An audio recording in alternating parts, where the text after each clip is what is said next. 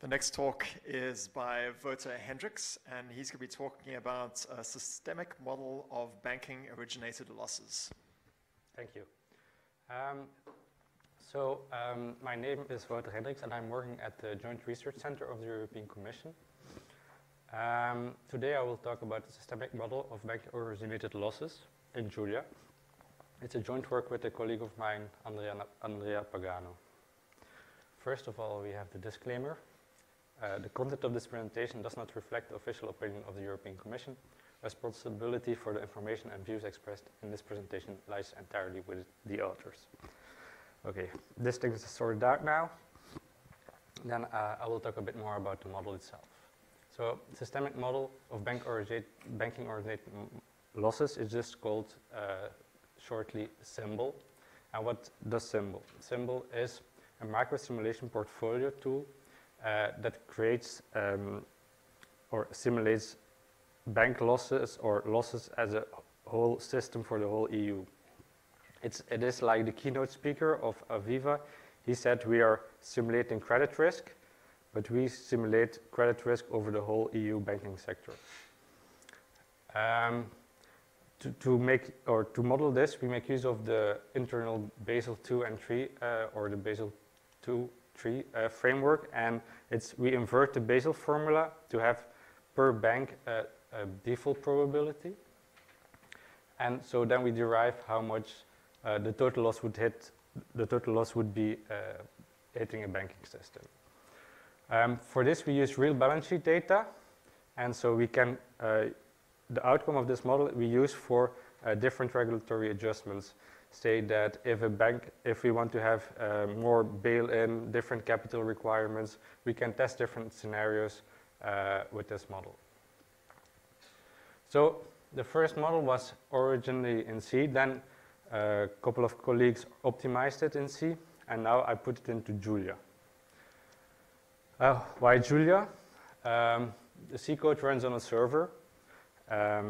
Most of the time there is no issue, but we got a request to use SYMBOL with confidential data, and the policy is to have a standalone computer where nobody can reach in. The issue was we didn't have a C compiler anymore, so we were thinking like, okay, let's just, because the C code is also hard to read, let's try just to do it in Julia. And our unit organized a Julia course, a 2-day Julia course, and from that on, we had some kind of incentive to use Julia more in our day-to-day work, because my unit is mostly using MATLAB. So there is a strong incentive of the European Commission to use more and more open source software, and this made us to put it into Julia. So SYMBOL is actually a Monte Carlo simulation. I will go through the steps to look what is under the hood. The first step is we generate a vector of normal random variables or observations, and then the vector is equal to the number of banks in the sample. So for the whole EU, if we use public data, we have around 3,000 banks. If we use confidential data, it's around 5,000 banks, which we have. Then we apply correlation, so we use the Cholesky decomposition of a correlation matrix, and so just multiplying these two is very computational intensive. So then the bank losses are a transformation of these correlated randoms, and we use this kind of formula to back it out. If you want to know more about the formula, there are 2 or 3 papers that I put in the references where you can read a bit more, but in general, it uses a fixed loss given default, and then it's the normal CDF and the inverse normal CDF that you use to have the losses of a bank I. So bank default happens if the bank losses are larger than the capital available. And so you have some kind of density, you have the loss function for each bank, and default happens here when the bank has the minimum capital requirement and even access more capital than the minimum capital requirement. And so default happens when bank losses are larger than capital. So until now, everything is still very parallelizable. It's very easy. But what we do is, we have a stopping criteria in our simulation, and this is 100,000 runs with at least one defaulted bank. We could put it like, we just want to have 1 million of simulations, 2 million of simulations, but then it's not certain how many defaults that we have, and we specifically only want to look at what happens if a bank defaults. So my Julia experience is, so I started from the C code. I never wrote something in C. It was some pseudocode for me. And the results must be exactly the same. For this, I used a random number generator with the C code so I called this GSL random number generator, and then I start optimizing first the sequential version and then parallel setup. The current parallel setup that I have, and this can be changed, and input of your is more than welcome, maybe to optimize even further. It's at the moment like this. So we have a main process.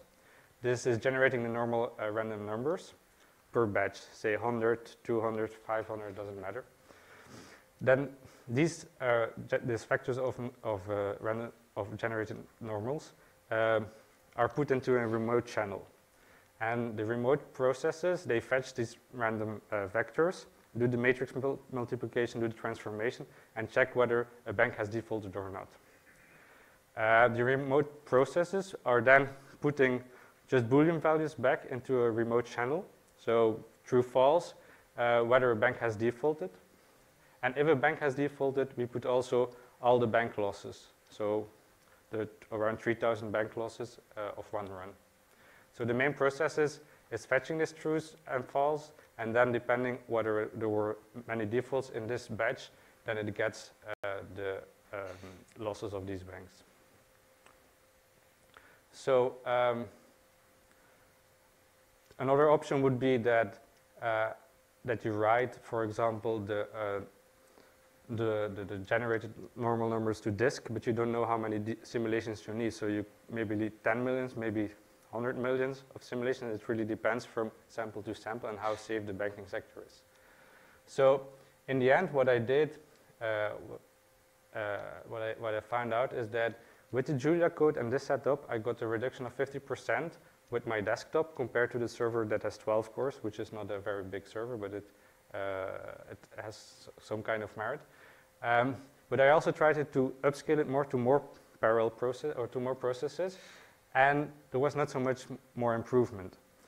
And the strange thing was that I thought just by writing false and trues through the remote channel that it would be fast, but apparently it is not so fast, and they block each other to writing this in the remote channel. And for some future developments, we will need to publish, or this model is already published in many papers, but there's now a more tendency to ask for also the code, like the European countries are asking for the code. Also other professors have asked to replicate the code. So we will need to, or we will publish this also in some kind of Julia package. But we have to check some copyright issues as well. Okay. These are the references. So this is the optimized C code, or the optimized version, the C version, which is published in the computational econometrics, and these are some kind of applications. And this was the original model explained. Thanks. Good. Thanks a lot.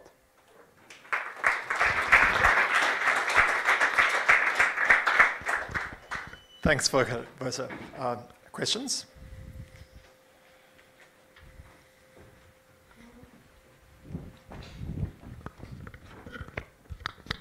I guess, what are the main issues you see from like regulatory perspective in getting Julia more widely used? And like, what problems did you face, and would you have any resistance, and how did you overcome it?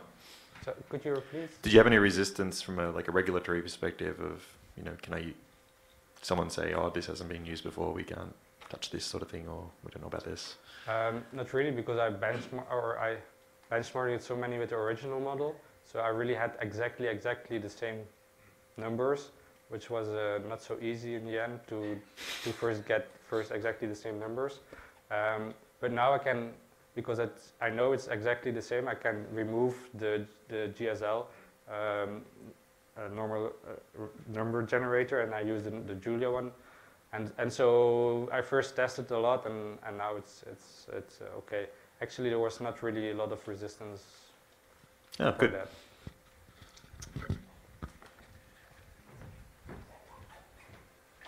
Okay, thanks, Wouter. Let's move on to the next talk.